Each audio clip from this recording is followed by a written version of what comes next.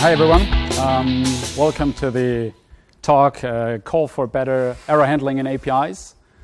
My name is André Cedik. I'm the developer advocate for ShipCloud. We're a shipping service provider, which means that we're connected to all the relevant shipping carriers that are on the market, DHL, UPS, TNT, and we're providing them through a single REST API to our customers.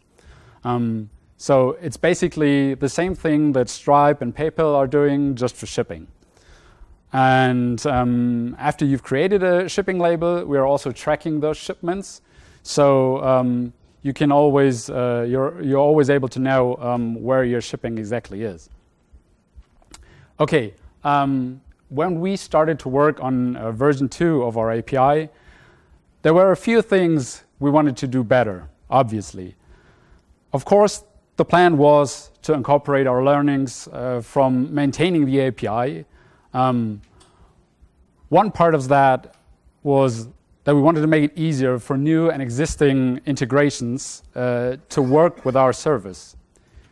And while we're at it, true internationalization should be achieved, which meant making it possible to return translated strings in multiple languages or react to certain things within our system, and then let the integration handle the messaging. This would also mean a first step into making it possible to use our service as in a true white label fashion. But most of all, what we needed was a better error communication. This is the way we are currently communicating errors to our API consumers. Specifically, when a third party, like in this case the carrier Deutsche Post, is returning an error. We're showing an array of error messages, which is neither beautiful nor useful way of doing it. It's especially bad when you're factoring in that consumers of our API will have to communicate this to their users. But first, let's have a look at how software errors are affecting our world.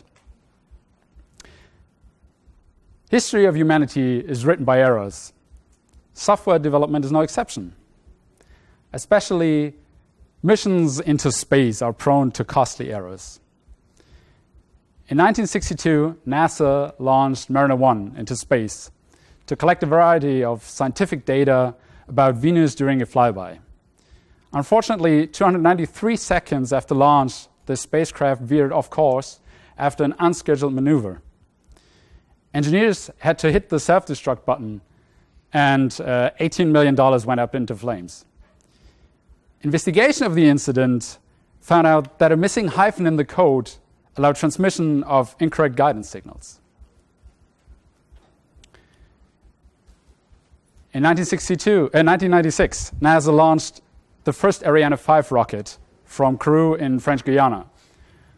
37 seconds into its maiden launch, engineers had to hit the self-destruct button because of a complete loss of its guidance systems. In this case, NASA reused software from previous Ariane rockets that was based on different data types. So the software, in the end, tried to push the 64-bit float into 16-bit integer, resulting in a conversion failure and submitting a failure diagnostics code as an input to the inertial reference system. Okay, one last space example. In 1998, NASA sent the Climate Orbiter to Mars to study its climate and serve as a communications relay for the polar lander. Unfortunately, a subcontractor on the engineering team failed to make a simple conversion from English to metric units. Due to this, calculations for navigating the spacecraft into Mars's orbit were wrong, and it was lost. Everyone knows the so-called Millennium Bug. When software was written in the 60s to 80s, engineers used a 2-digit code to represent the year. As the year 2000 came closer, no one actually knew if 00 would be interpreted as 1900 or 2000. Since most of the critical infrastructure from that time software was written in a way that the outcomes could have become catastrophic for banks, transportation systems, and power plants. A whopping amount of money was poured into fixing software or preparing for damage control. In the end, aside from a few minor hiccups, nothing too bad happened. But as the saying goes, it's better to be safe than sorry. In 1994, math professor Thomas R. Nicely noticed some inconsistencies in his calculations after adding a Pentium system to his group of computers. A few days later, Nicely reported the issue to Intel. Since Intel didn't respond, he sent an email to several individuals and press outlets. And a week later, the first story about the bug got released.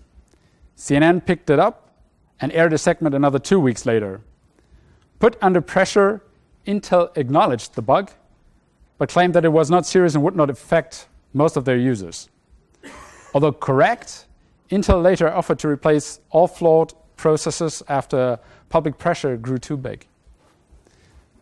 So those stories already gave you a glimpse into how errors and their communication can be important. Let's head into 2 more examples of miscommunication and what they can lead to. After the victory in Europe, the Allied leaders called for Japan's unconditional surrender at the Potsdam Conference. Initially, the Japanese government said nothing while they were considering their options. When the press forced Prime Minister Kantaro Suzuki for a comment, he only said one word, mokusatsu. It was a poor choice of words since the word has multiple different meanings. All the Prime Minister wanted to say was no comment, what we usually know from politicians. Instead, the press translated it to not worthy of comment. The Allied leaders were so enraged that 10 days later, the atomic bomb was dropped in Hiroshima and Nagasaki. A more recent example, in the beginning of 2018, the midnight shift supervisor of the Hawaii Emergency Management Agency began a ballistic missile defense drill at a shift change. Although the message transmitted started with the words exercise, exercise, exercise, it contained the text of a message for a live ballistic missile alert, including the language, "This is not a drill." Unfortunately, the UIs for sending out alerts were using the same wording for drill and real alerts, and no additional safeguards were in place at the time. It took the agency 38 minutes to send out a retraction to the Hawaiian public because there was no response protocol for a false alert. So as you can see, not communicating in a clear way can lead to a lot of bad things happening. Okay, let's head back to APIs, since this is what we're here for. The late Joe Armstrong made this quote in his GoTo conference talk in 2018. Building fault-tolerant software boils down to detecting errors and doing something when errors are detected, which is very fitting, I think. Unfortunately, error handling in APIs is done in a lot of different ways at the moment. Let's have a look at the tools we're leveraging today. HTTP response status codes are one of the most basic things communication between systems relies on. They have three digits and are categorized into 5 main groups that start with the number 1 to 5. So the status codes from the 100s to 300s aren't too interesting for use cases, but the 400s and 500s are the current sweet spot when it comes to error handling. As you can see, here are a few examples of what APIs today are using to communicate an error has occurred. Aside from HTTP status codes, most APIs are returning more information about what actually happened in the response's body. The good thing about this is that you can return complex structures and therefore get into real detail about what went wrong. You also have a way of telling the client that more than one thing went wrong. which is something HTTP status codes can't, since they have one integer value and that's it. Unfortunately, everyone has their own way of communicating errors. And so the developers who are integrating an API will have to understand the intent of the API's author. Here's a brief overview of how bad error handling can make things complicated for consumers of an API. Let's head back to our example from the beginning. So what's bad about this? As I've previously mentioned, we're returning multiple lines of error messages without any information about their severity.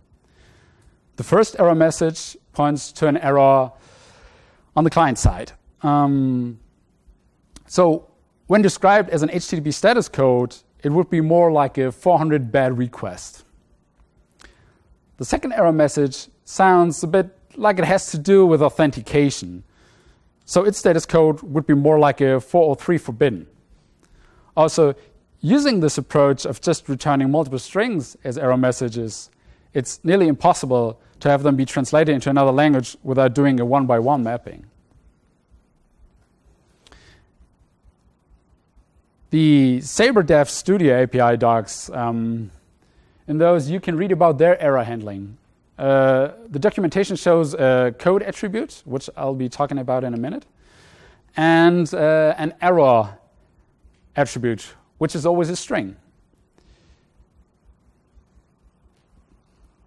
Unfortunately, it's not clear what the meaning of this error attribute is. Sometimes it's written in uppercase, so it seems to be something like a key, so that's the field.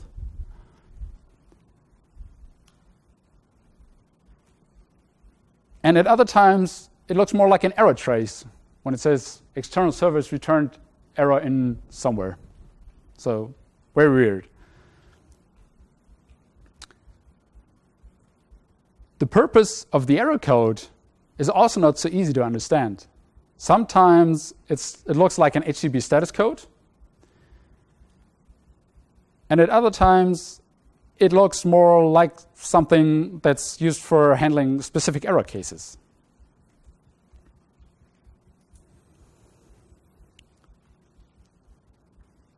Weirdly enough, those codes are used more than once, so they can have multiple meanings, as you can see in this example.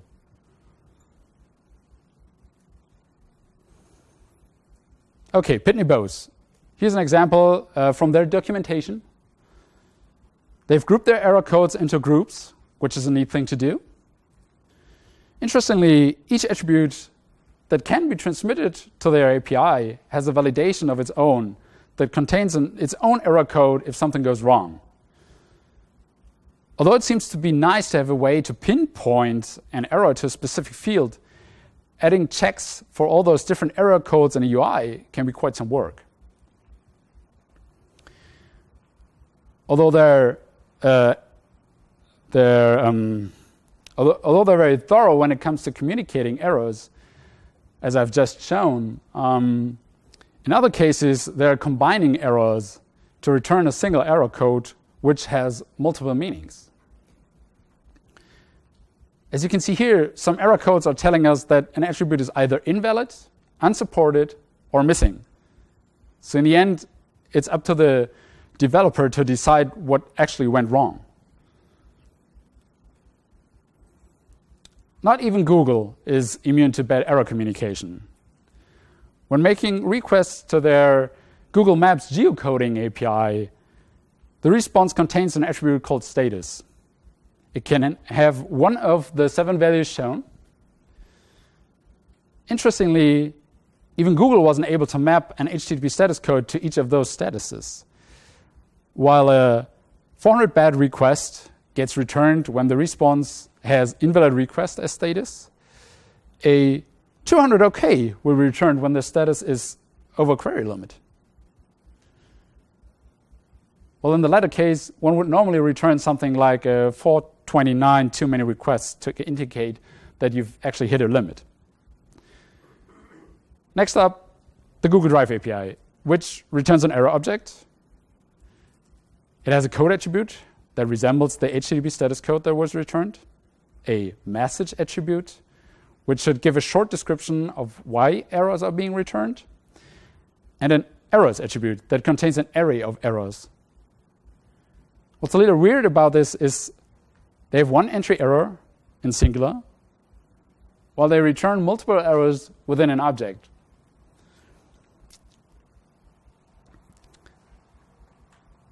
While we're talking about multiple errors in a single response, on the left, you can see how Klarna handles the single error. What directly catches your attention is that they are returning an error object. Instead, they prefix their error communication attributes. Also, they return the attribute error message for a single error and an attribute called error messages when there are more than one errors. Not very straightforward, I think, since one has to check two attributes when integrating their API. One particularly interesting example is the API football API. Our responses are encapsulated in the API root attribute. Since all calls are GET requests to query for infos, the response always has a results attribute, which can be 0. And errors are returned through the error attribute. Unfortunately, their documentation doesn't go into details or shows more examples than the one you see here on the right. So it seems that they're only able to handle a single error. Okay, that's been a lot of bad things I've been showing you. Now let's see some good parts. And maybe we can learn something from that. Squarespace is handling errors by adding attributes to the root of the response. Categorization in type and subtype makes it easy to group errors. So maybe you just want to handle specific error groups. They have an attribute called message as a way to transmit a short message to the developer. And a details object that is intended for machine-readable usage, as they say in their documentation, and where user-friendly error messages will be in.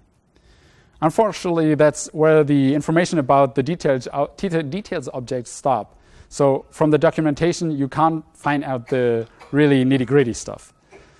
One particularly good thing, though, is they are providing a context ID, which you can use to contact their support team.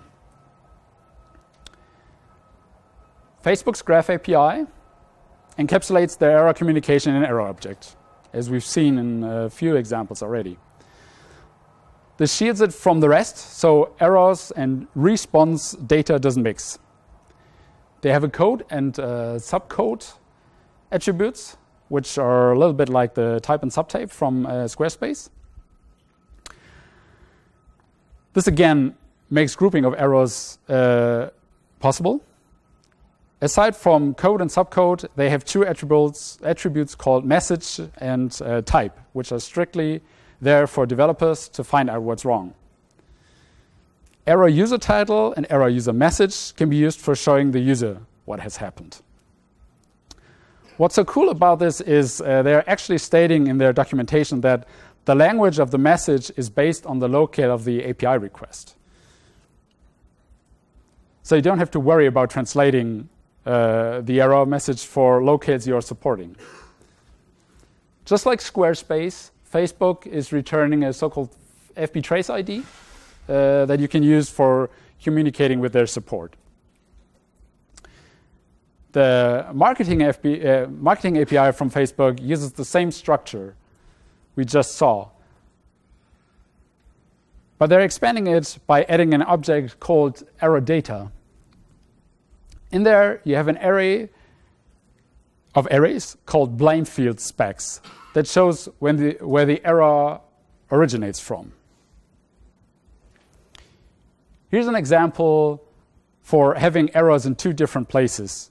For whom this might look a little weird, I have an example from the JSON API standard using JSON pointers that looks a little bit more like something one would use. One field where error communication is very important are banking apps. Here's an example from the bank's API documentation. As you can see, they are returning a short message and details that ought to be displayed to the user. They also have an attribute called code and one called level, which resembles a little bit something like error logging from programming languages like Java, where you have a log level that actually defines the severity of an error. At the moment, the level error contains cases like invalid bank transfer or access blocked, while the error level info returns entries like 10 input required or when you have messages from your bank. The banking service provider, Figo, once again is handling errors by grouping them via their code attribute.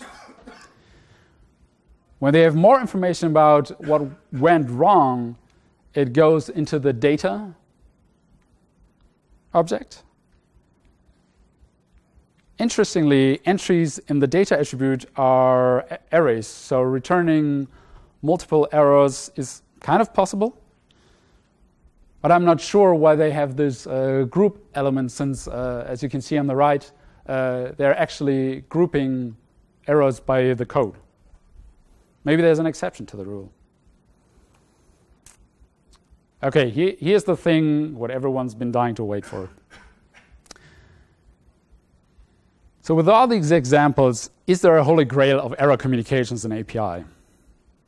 As I just tried to show you, we as API providers are still struggling to find a common way, especially when it comes to communicating what went wrong to the end user, who's actually using the product that's integrated your API. But what's the actual problem we're facing today? I think it was Phil Sturgeon from Stoplight.io who once said API calls either fail or are successful. And interestingly, that's what the bank's API and others are already hinting at, that there is a third way. Sometimes these things happen that I call soft errors or warnings or something like that. They aren't the usual 500 internal server error type of errors, where everything is like crash and burn, and we have to stop now. No, they're more like warnings that something happened you might have to look at. For us at ShipCloud, this is the case when one of the systems we're talking to returns a message that looks a little like this. Here we have 5 examples of additional information we get in the response. To fully understand the conundrum, I have to add that the carrier that we're talking to at the time was able to create a shipping label. Therefore, they returned a 200 OK as a status code, and the customer who initiated the request will get charged for that API call. As you can see from these messages, our customers might run into trouble if we don't communicate these to them, because they might get charged extra for a shipment that needs special handling to be delivered. So as you now understand what the type of problem is that APIs providers might face when having to deal with these soft errors or warning type of errors, here are a few tools that are out there on the market and could potentially make things easier for you. Something Eric Wilde mentioned in his second talk yesterday is the problem plus JSON standard. It's defined in RFC 7807 and introduced that content type that's up there. It has a predefined set of attributes, but can be extended if you need to have more stuff to convey what actually went wrong. Unfortunately, there are a few things I don't think are helpful. First of all, it's not encapsulated in an errors object. Therefore, error-specific data and data from the resource that could be returned are mixing.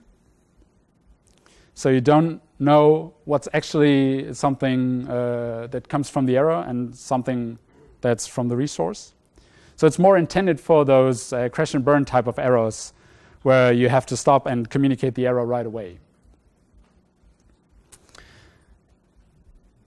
RFC 7234, which is describing the caching part of HTTP 1.1, brings us the warning header.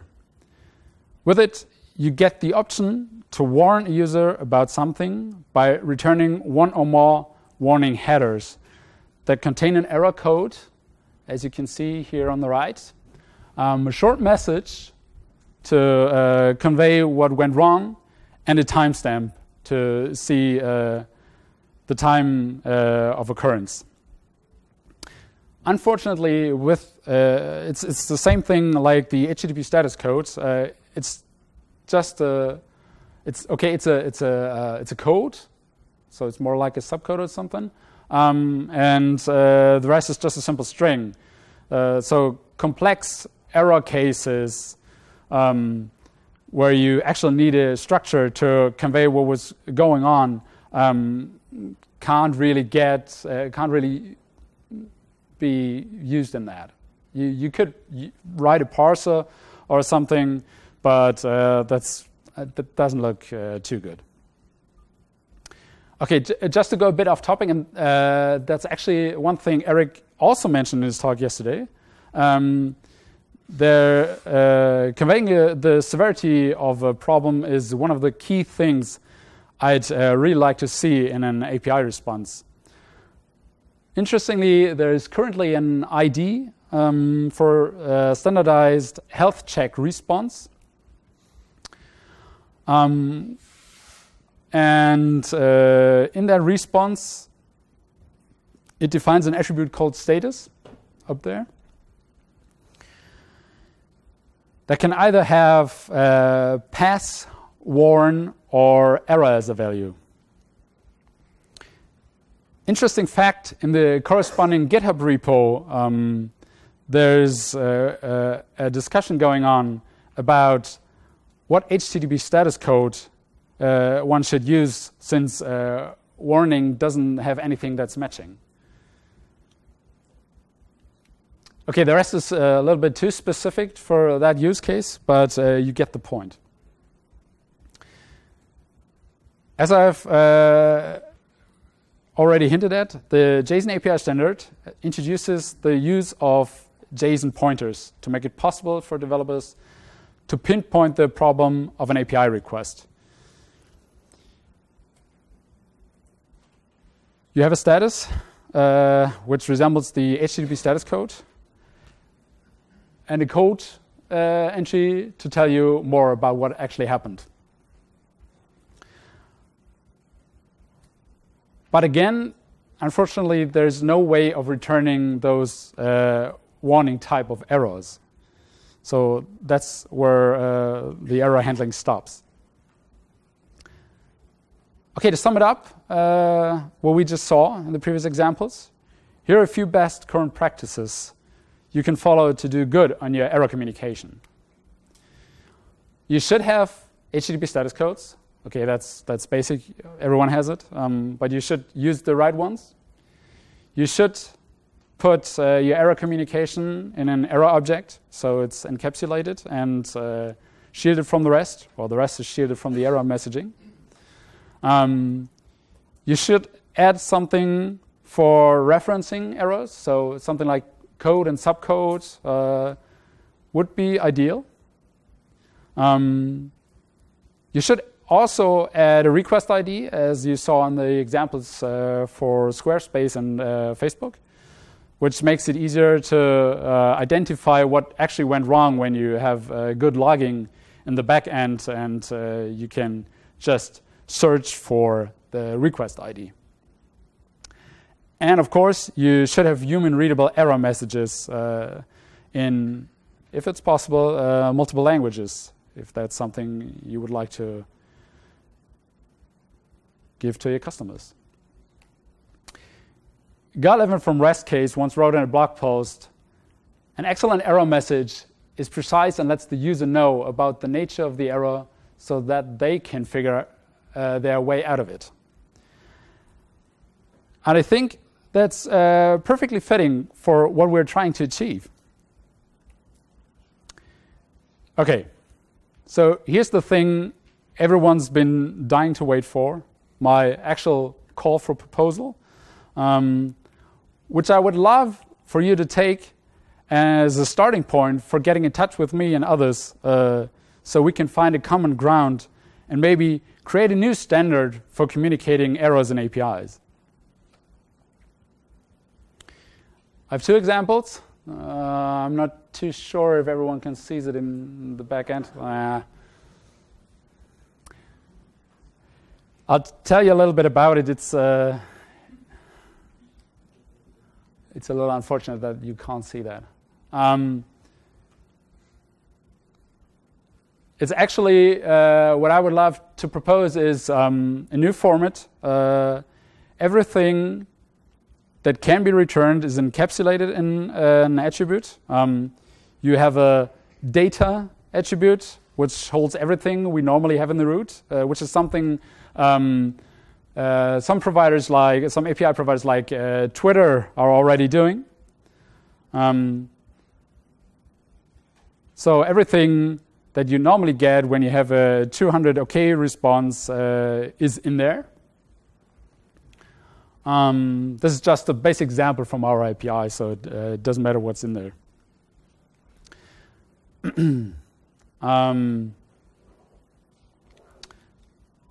As you can't see, unfortunately, this is basically what we would return when one of those warning type of errors occur. So you have a warnings attribute, which is an array of objects, and every object in there is one actual error that happened or warning. They follow the RC7807 pattern, so that's something companies are already using. Companies like Zalando, Adidas, and a few others are using that. And to convey the fact that there's a warning, I also added the warning header, which is up there. It's currently 2.14 as a code, which it maps to transformation applied. So something happened in the back end, and you should notify the user. And of course, as no real actual crash and burn errors happened, the errors object is empty. And we have a request ID up there. And on the right, this is the normal use case where a hard error happened and something went wrong and you actually have to stop right now. And as you can see, it's the same format. You have the errors object in there, which conveys the actual hard problem, and there's no data, since no data got created, and you also have the warnings attribute. So depending on the API, one could return warnings at the same time while returning errors. Yeah? What is this data, or what could it be? Let me go back. Data is actually the data that you normally get when you have a request that's okay. So in our case, if the customer sends us data to create a shipping label, and we're able to create that shipping label. The data that we normally transmit in the responses route is in the data attribute now. So it just moves them there. I hope. Exactly. And maybe to just give you a short glimpse into the RFC pattern, what we have in here is a detail entry, which tells you more about what happened, which is actually a message you can display in the UI. You have your error code for when you would like to react on in the software side to that error and don't want to transmit the error message that's in detail. You have an instance. If an instance got created, like in this case, where you have a shipping label that's addressed by an ID, you actually have the instance and can call it through that URL. You have the status, which resembles the HTTP status code. A title, which is more or less like a short warning, which you would display somewhere, I think, in the header or somewhere on a page. And you define types, which can be URIs to pinpoint you to a more specific documentation about what happened. Are there any questions? I was actually pretty fast, so if you have questions or would like to discuss the proposal, I'm free. And thank you.